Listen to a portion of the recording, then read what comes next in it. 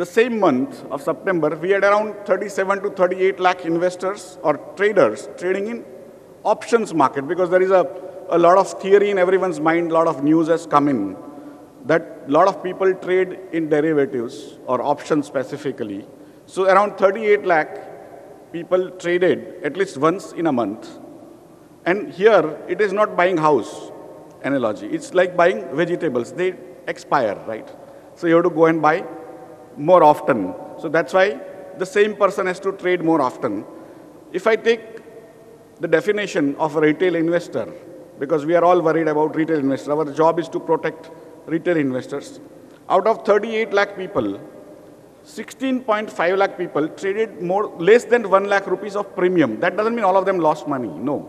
I'm just saying they traded in a month less than 1 lakh rupees of premium. So almost 43% were very basically people who were trading less than 1 lakh rupees per month. And how much did they account for, Total 4,450 crore rupees of premium in a month on a total premium traded of 12 lakh crore rupees, which is around 0.3%. So the entire perception we have, probably I am also guilty of that, because I keep on advising even on Diwali day investors not to buy in the morning and sell in the evening. That is called trading, not investment.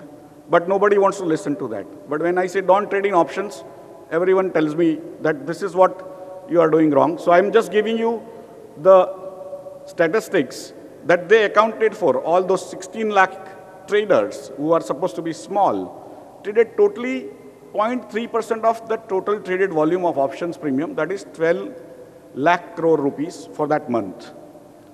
And another statistics that 12 lakh crore rupees of month of premium traded is almost same as the equities traded in the same month. So again, the perception has been created that there is unbelievable and tremendous amount of trading that goes on in options. Is somewhere we want to believe that. That's why we are believing. So I'm giving you the statistics. We will continue to publish the statistics. Most of us don't want to read statistics. We want to believe in our beliefs. So sometimes our beliefs will change. But good thing is that the retail investors, that is people who invest in long term,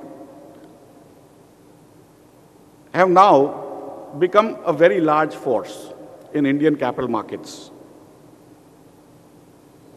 They have invested 28 lakh crore from January 2020 to December 2022.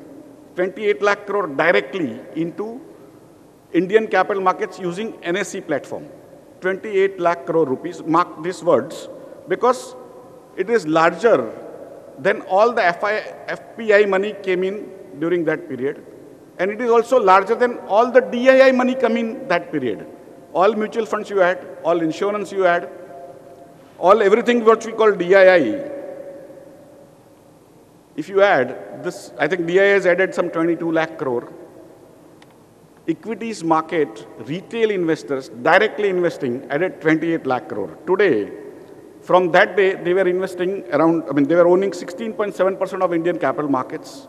Today, they account for 19.5%. They've actually increased, madam, their stake. That retail guy, who we think is not that great, is the larger fund manager. So for me, mutual fund sahi hai, direct investment bhi sahi hai.